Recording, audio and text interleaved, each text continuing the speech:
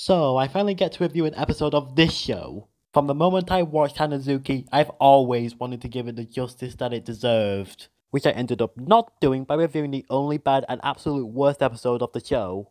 So for Hanazuki's 3-year anniversary, I decided to review my favourite episode of the show, Big Bad Sickness. This episode cemented my love for the show, and is a combination of everything I love about it. But I want to go more in depth on why. I mean, there's no time like the present, am I right? This episode picks up from the previous episode, with Hanazuki desperate to find a cure for a fading red Hemka. By the way, if you haven't watched the listed episodes, this one will make absolutely no sense. We then cut back to the others restoring the treasure trees. And since I will be reviewing the transplant, I might as well bring this up. I really love how Kiyozuki is wanting to protect Hanazuki's moon from the big bad. Especially since she carelessly stole all of Hanazuki's treasure trees in the previous episode. And Kiyozuki is a far more likable character with her turnaround. And he managed to restore enough trees to wipe away the big bad. Meanwhile, Hanazuki and Dori are still looking for the plants that can cure red Hemka. And this part of the episode is super intense. Like, I was shaking about during the whole thing. Red is literally close to fading away and dying. He's faded as is, yet he'll be gone at any moment. You know what? Fuck it. I'm maxing out the point system. This episode deserves it. Unfortunately, Dori forgot where the plants were located. I could have sworn the plants I had in mind were around here someplace. No more walking. He's becoming so faded, I'm afraid he might crumble in my arms. Joey, go gather whatever you can and bring it back here. Wanderer, go get the other Hemkas. They're in the safety cave. The big bad's gone, so bring everyone you can.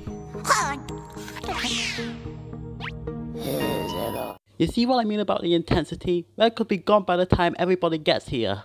Wanda shows up in time to warn the others and they all go off except for Kiyozuki. And then we get a scene that's quite sad when you think about it. After the big bad knocking us around since like forever, I finally got it on the run. This could be the beginning of finding your little buddies the big bad swept away from us. What? No, don't be sad. Come on, we got this. If only little Dreamer would finally cut me a break. Fat lot of help you were back then. Seriously, Kiyozuki losing most of her Zukoros because she had the inability to grow treasure trees is really sad. And close to heartbreaking. No, not close to heartbreaking, definitely heartbreaking. So little Dreamer comes down and Kiyozuki thinks she's gonna get a treasure. But when he flies right past her, she chases him down. And when the others manage to cure Red, little Dreamer gives Hanazuki the treasure. And Kiyozuki is fucking pissed. Oh, you did not just give that to her!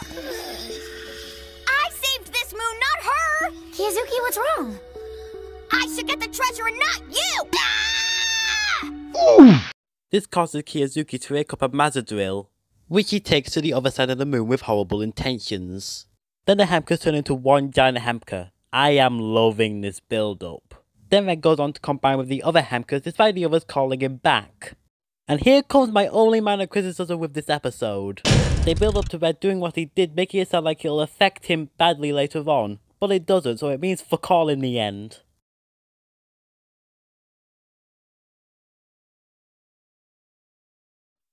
Okay, you do have a fair point. I'll add the point back. Meanwhile, Kiyozuki is using the Mazadrill to pull out all the treasure trees. And we get a pretty engaging battle while Hanazuki tries to talk it out with Kiyozuki, who refuses to show or tell how she really feels, despite showing obvious hints. Oh, that's it!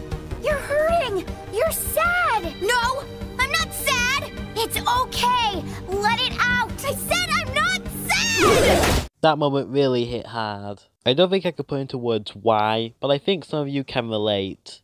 And after this hilarity, we get, in my opinion, the best moment in the entire show. I won't show the entire thing since I already did that in the previous video, but I'll show my favourite parts of it. No one understands! I understand, Kiyozuki.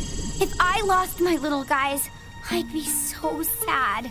So sad. Ugh.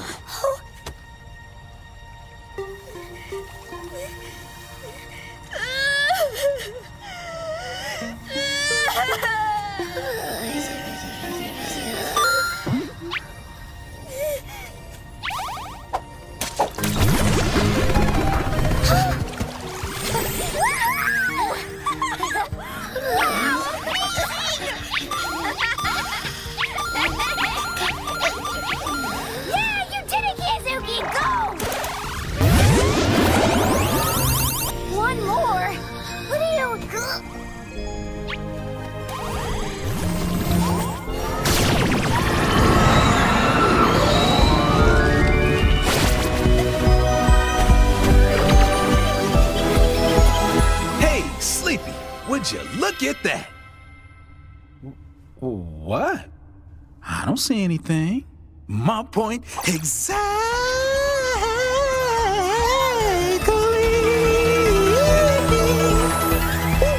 Seriously, if I could have more points for this moment, I definitely would. So, that was Big Bad Sickness, and it was fucking awesome!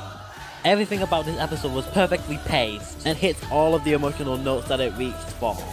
Whether it be for the intense moments, the sad implications, the soul-crushing scenes that made you go ooh, and literally everything about the final act. Even with my most minor complaints, it's something that the episode is better off having in than having fixed. This is peak writing for Hanazuki. I'll always be supporting this series, so Haruka can get off their lazy asses and take the show off its hiatus already. What?